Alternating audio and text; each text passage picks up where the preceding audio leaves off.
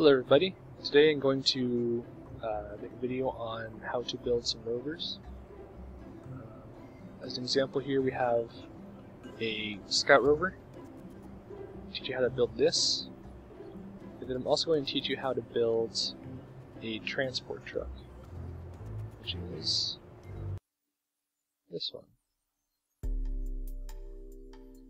So we're going to go over how to build both of these, and then also how you can convert this into a pickup truck, which is pretty useful for a cargo attachment system to be able to carry around some of the parts containers and move some things around that way. So let's go ahead and get started with a new craft. So what I'd like to do for these, because we want to be able to save these as a sub-assembly, so we can attach them to a rocket to drop them off on the moon or wherever it is you're trying to get them to. So I like to start off by placing one of these stack separators. Now the reason I do this is because if you just start off with a integral part of the rover as your home piece, then you won't be able to save it as a sub-assembly because you have to have an attachment node. So if we do it this way, we'll be able to use the attachment node from the separator and put it on one of our rockets, then drop it off later. So to start off with now, we're going to go ahead and grab this modular girder segment extra large, attach that on the front. We're also going to attach one of these shorter sections. And then I like to use the Probodyne cube core, put that on the very front here. So, as far as wheels are concerned, you can use the Rovemax Model M1s if you like. They're not as heavy duty as the other ones are. A little bit slower, but they do get a little bit better clearance, and they stick out on their own, which is kind of nice. But again, I prefer using these TR2Ls. Much heavier, much faster, and I just prefer them. But the thing about these is they don't stick out nearly as far as the other ones do. So what we're going to do is go back over here to structural, take some of these girder segments, attach them on the side here with edge snap-on so we get it, or angle snap-on so we get it right in the middle. And we'll put that, to about here. We're going to do the same thing on the back. On the back, it's very important that this doesn't overlap over our stack decoupler, because that's what we're using for our attachment node.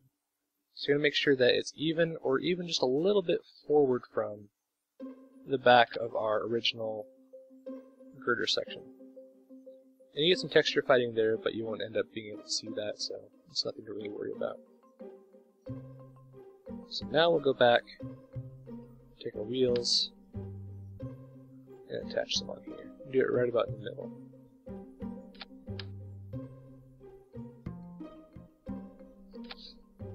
Okay, so now we have the very base frame. What we're going to do is come over to structural, grab a cubic octagonal strut, turn off angle snap, put it right about in the middle, and then put a cylindrical RCS tank on top of that with angle snap-on so that it lines up correctly. There we are. So that'll look a little bit better for our finished product, and also provide RCS, which will be useful in a number of different situations, which I'll cover when we get to that point. So to build the base of our vehicle, we're going to use these structural panels, the 1x1s and the 2x2s. So we're going to start out by placing two 2x2s, one obviously in the front, one in the back. And then we're going to grab our 1x1s, turn on symmetry, and lay those down like so. Kind of center them over those monopropellant tanks. And then line these up above those. This would be working very well because of that joint. And we can move it back a little bit.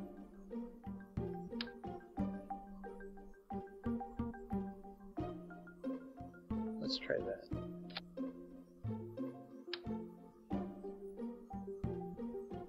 There we go. Same thing back. There we have it. Alright. So now, we're going to take the M-beam 650 I-beam, turn on symmetry, and we're going to need a grand total of 5 of these, one for each of these, each meter.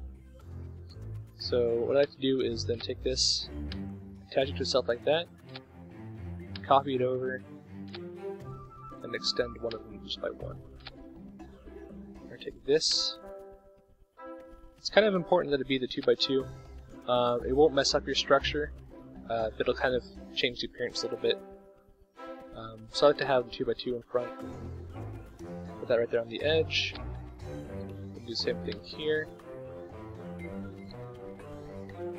And then try to place this one just a little bit inside or outside so we don't get texture fighting in this overlap section. Once that's finished, we're going to go ahead and copy that and close up the front.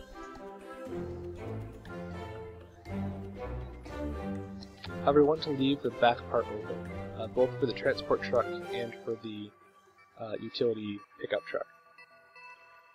And as you can see with our wheels here, lines up pretty nicely. We get just enough wheel clearance, and yeah, it works out pretty nicely as far as the side-to-side spacing goes.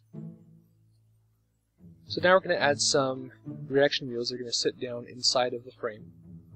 And that'll be really helpful in low gravity environments, especially. So we're going to start off just by placing a single cubic octagonal strut. And here in the control, got an inline reaction wheel. Placing that there, and we're going to copy that over once, twice. Then we're going to take this, we're going to flip it upside down, and attach it just a little bit forward from the center of this 2x2. Try and get as close to the middle as you can. There we go. Same thing here, so we're going to attach it in the middle. There we go. And then this one, the same thing as the backside. It's just going to be a little bit back from across. There we go. So now we have our reaction wheels in there. We're going to copy this I-beam, rotate that, turn on symmetry, and this is going to make something of like a grill design on the front in a moment. So what we're going to do is we're going to take struts, we're going to connect them across horizontally, and look like an air intake, like a grill on a truck. But before we do that, we're going to grab this Z400 rechargeable battery, pop that down right here, and then we'll do the same thing with some RTGs. Place them here, and here. We're going to have 4 of them to kind of negate the amount of energy consumed by the tires. Of course, alternatively, you can just put solar panels on there, but then if you're on the dark side of something, you of course have power issues, all that good stuff. And then we'll go ahead and grab these 1x1 panels, turn on angle snap, close up the hood. Here. We're going to take these struts, turn off symmetry and angle snap, and attach them across.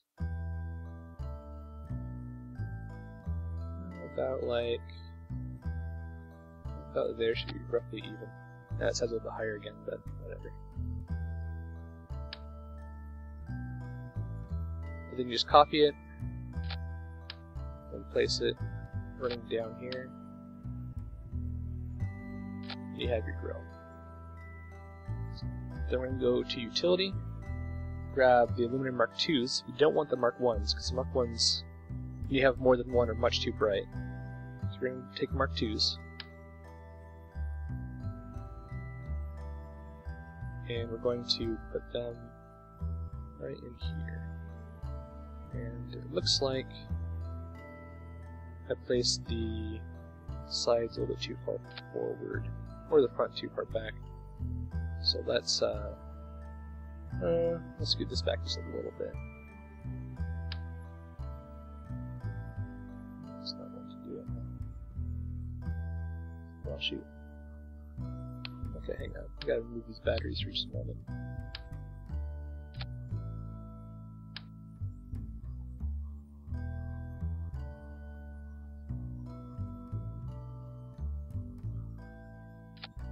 Oh, still too far forward.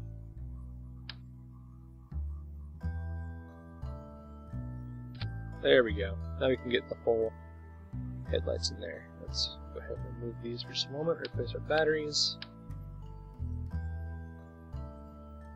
And then put the hood back on. Very cool. Okay, I often like to cover up this front section by taking a couple of these and kind of bringing those back, just adding a little bit of a slope to this front part.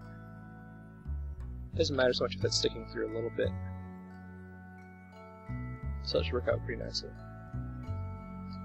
Alright, so now what we're going to do is we're going to divide the cab from the back of the truck. And we're going to do that using these guys again. Use them quite a bit if you figured that out already. There we are. And then we're going to stack them on top of each other.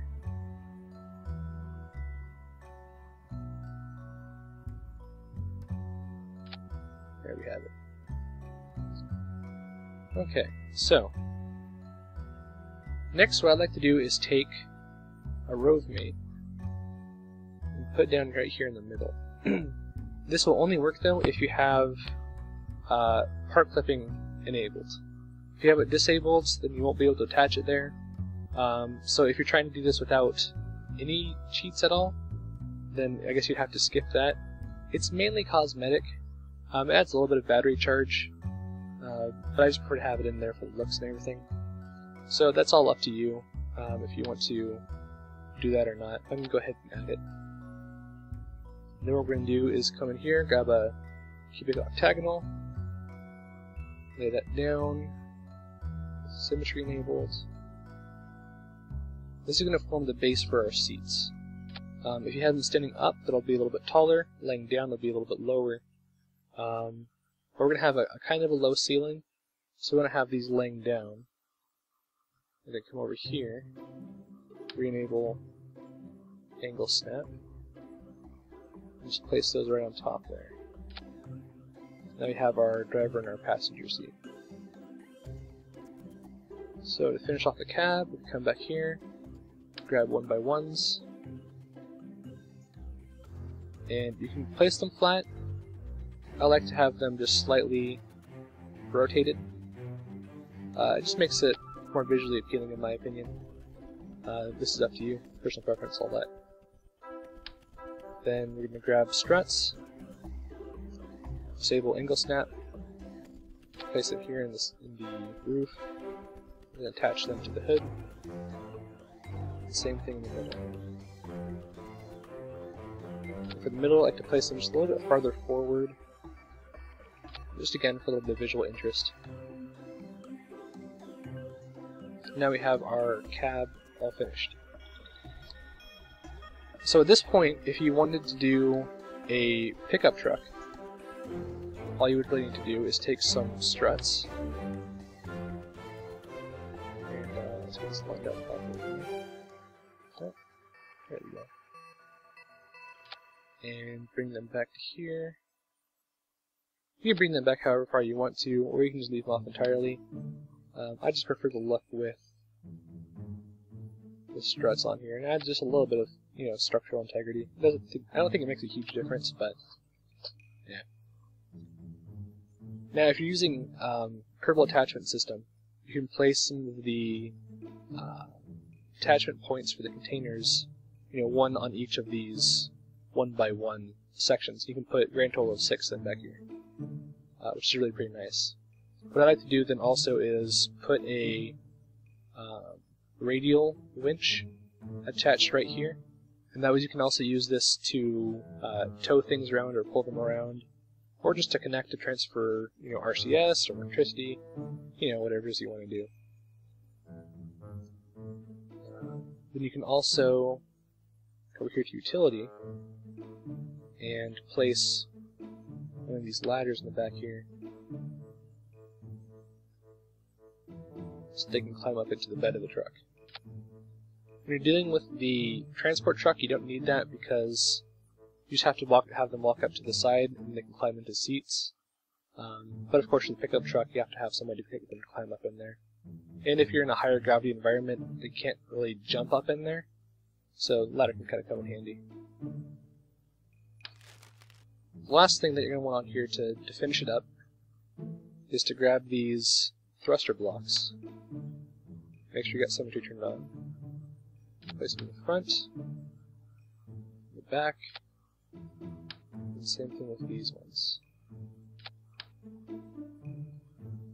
Now we have our fully completed pickup truck. And of course, if you want the wheels to be closer together, because now that I'm looking at it, I did kind of place them far apart.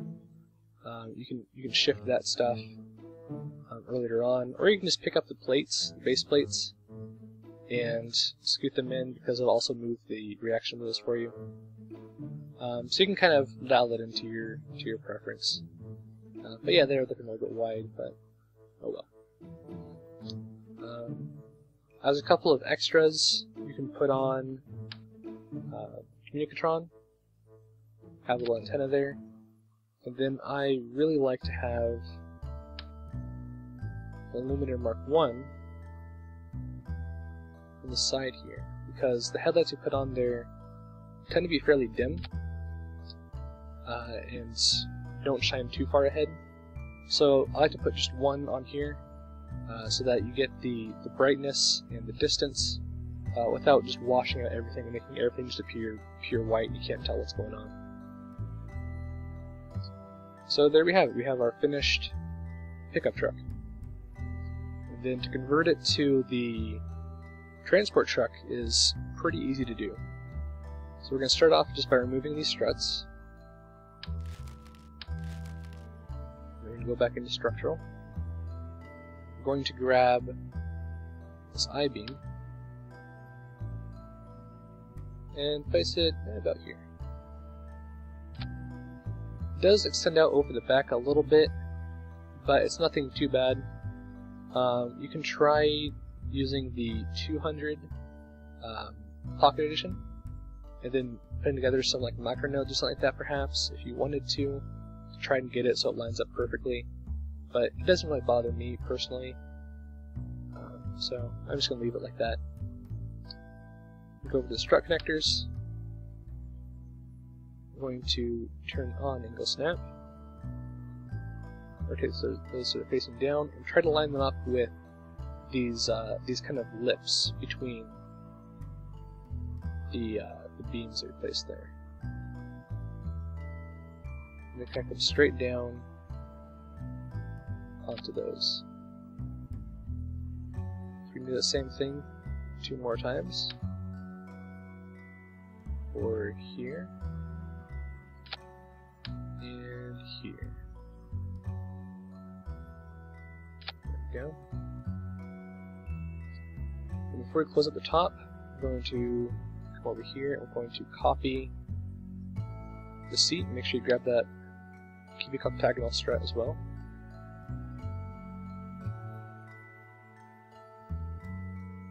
And we're going to place the one on the end here first, and the one on the opposite end.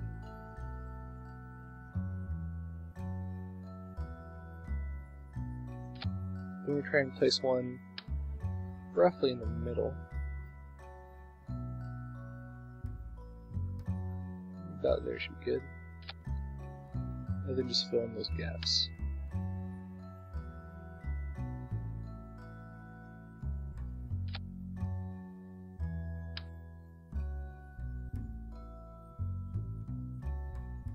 There we go. That's pretty good. So yeah, you'll be able to carry 10 Kerbals in the back here, and then of course 2 in the front, and the whole thing has a probe core in here. So you don't actually need to have anybody, so you can move 12 and then go back and pick up another set of 12. Works out really well. Then we're going to close up the top using these 1x1 structural panels. And make sure to turn on angle snap. And so these rotate it around.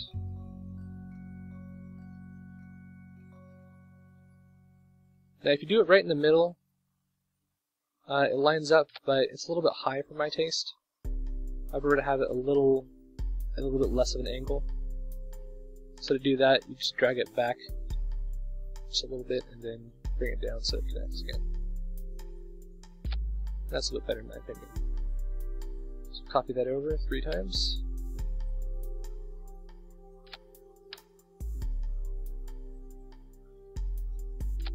There we have it. So I like to make this look a little bit more interesting, this section right here, this gap, by taking some struts, and then starting here, connect up over here, and do the same thing in the middle section.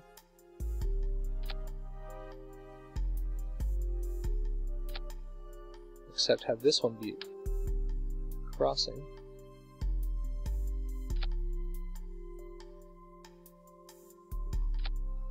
And then have the back one slope down.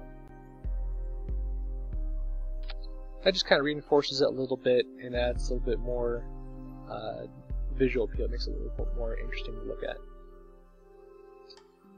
And with that, you've finished the transport truck. And again, same thing I said before about the wheelbase. It's a little bit spread, but you can tighten that up if you want to. Now in this middle section here, you can add some science equipment or something like that. Just some of the small stuff, nothing big. Put on the accelerometer or the temperature, the thermometer rather, or the gravioli detector. And use that in different environments. The Scout, though, that we're going to do in just a moment, has all that stuff on board. So, if you want to have a dedicated vehicle for that, dedicated rover for that, that's kind of the better way to go in that case. But, the more flexible your stuff is, the better. Use it in more situations.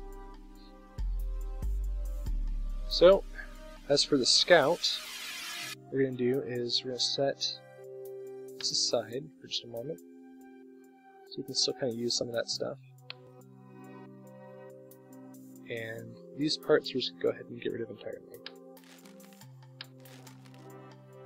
So the Scout's going to be a fair bit shorter. So we're going to go ahead and bring this stuff in and remove this extra segment right here.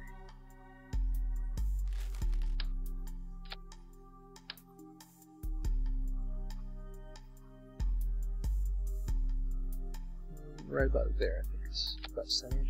Oh, that's too far back. There we go. Okay, so let's bring this back up over here. Make sure symmetry is off. So I'm going to place it. Well, it doesn't work with me, so we'll just start over with that. No big deal. So for this one, we're going to have it be 4 meters long instead of the 5 meters long that the previous one was. So we're going to go in here to structural, grab this 2x2 section, lay it down, about the middle. What is it doing? There. Just just not wanting to attach at all. That's really weird. Let's try it. Okay, well it seems to have become bugged. Bear with me for just 1 second here. Okay, so I had to exit out of the spaceplane assembly hangar real quick and come back. Okay, so what I was saying before, you take one of these, lay it down, attach that right about in the middle. Same thing on their side, of course. There we are. Now we have the base for our scout. So last time we took these, and we needed 5 sections. Well, since this is shorter, we only need 4 sections. Take that, line it up with the front, not too far forward this time. Same thing here, line it up with the back. Again, you want to be just slightly farther inside or outside so that you don't get the flickering of the textures right here. Close up the front.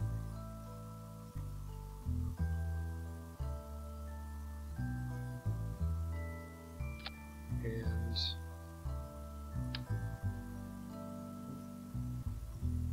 place the parts for our engine. So I'm going to replace these batteries. Replace the RTGs.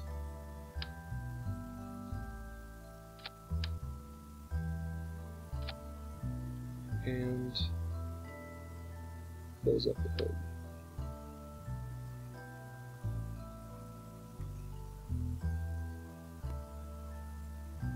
There we go.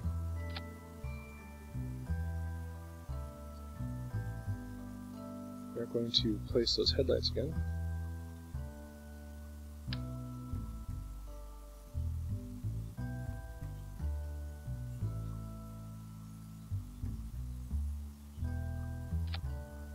And rebuild the grill.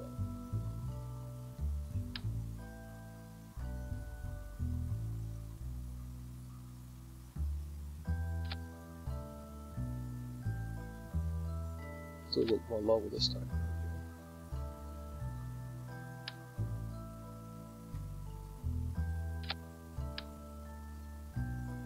Again, by alt-clicking to copy it, each time it places it exactly the same way, so it makes it completely parallel. Then all I have to worry about is the spacing. So now that we have that, I'm going to place this front part.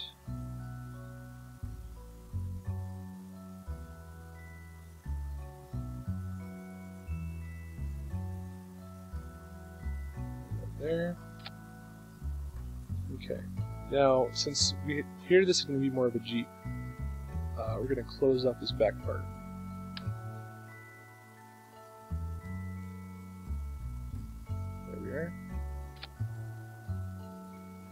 Now let's go ahead and take care of our seats before we put on the roof and everything.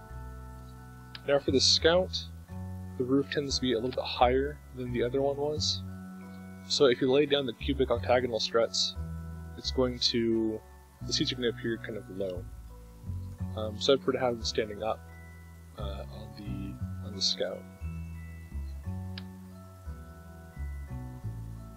So place those seats. Copy them back, and before I forget, we're going to place those reaction wheels.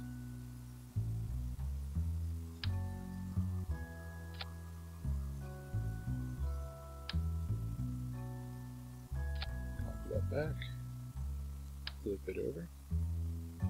This one we're going to want to place fairly close to the middle of the 2x2. Same thing up front.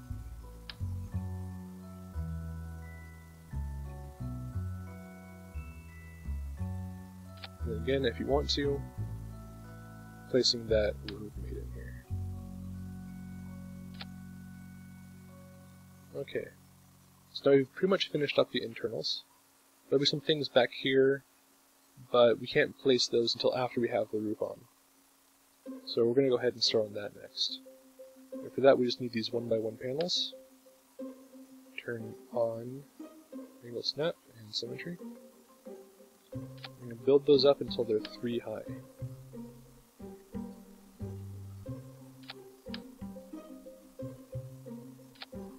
Then we're going to put them on the sides here. And for this first one, we're going to have them in just a little bit. So we're going to make it so that the outside edge of them is farther in than the outside edge of this I-beam. So you can kind of see there, there's a little bit on the inside, that's exactly how we want it. And this one we want to be right on the edge. So that's just a little bit farther out. In fact, we'll probably get a little bit more distance on here. There we go. So then what we're going to do is grab this top section. We're going to want to rotate it 45 degrees. So we're going to hold down Shift and press S 9 times. A little bit of lag there. I wonder if that's right. Let's see. Nope, it skipped one. One more time. There we go. If you do it properly, they'll line up like this. So this line will be completely horizontal, this will be vertical, and it should line up with this diagonal line on this plate. So we're going to do the same thing with the bottom section after that. Oops, wrong way.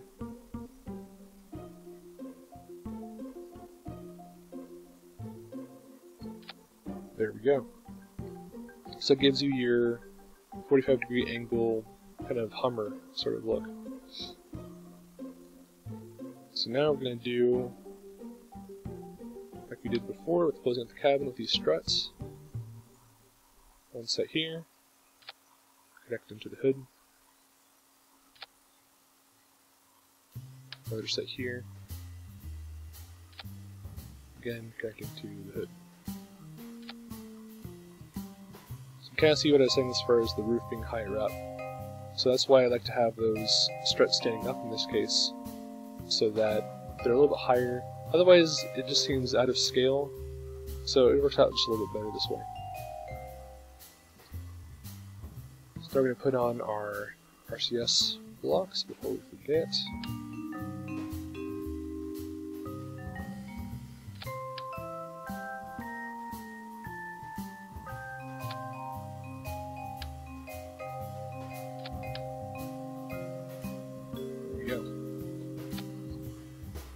So now, the advantage of the Scout is that it's got some science stuff in the back, so let's go ahead and place that now.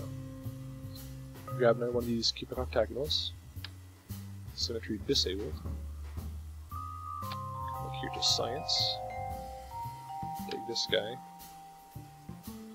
For now he's facing backwards, but when we take this and flip it over, on the inside it'll be facing forward. And we want to place this as far back as we can, but we don't want it to clip through the back.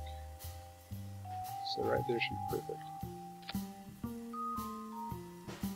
But as you can see, we still have enough space for these seats, even with that science container right there. So then we're going to take mystery goo, and you can place it right here around about in the middle, or you can place it on the floor here and turn it sideways, but it kind of crowds those seats, you have to move them. So I just like to put it right up here. And then we can place our other science instruments.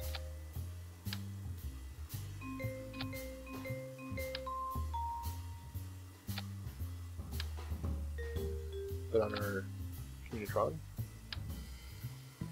You put it here, or you can put it in the back if you want to make it look more like a real Humvee. I believe they have their antennas in the back. Of course, usually they're bent upwards, but you can't do that here. And then grab our Lumitron Mark 1, and put that right here on the side.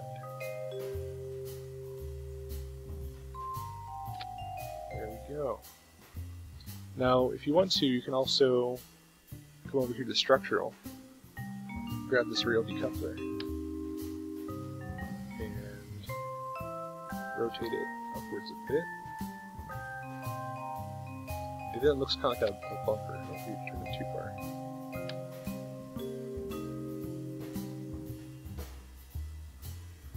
There we go. And it's a little bit of an angle, but you get the idea. Do the same thing then on the back. On the back, you want to make sure that you don't do it too low, like right here, because you're kind of covering up our stack separator. You want to make sure that anything you put on the back is clear of that. So we'll put that like up here. There you go. Now we have our Scout. Let's go ahead and give that a test.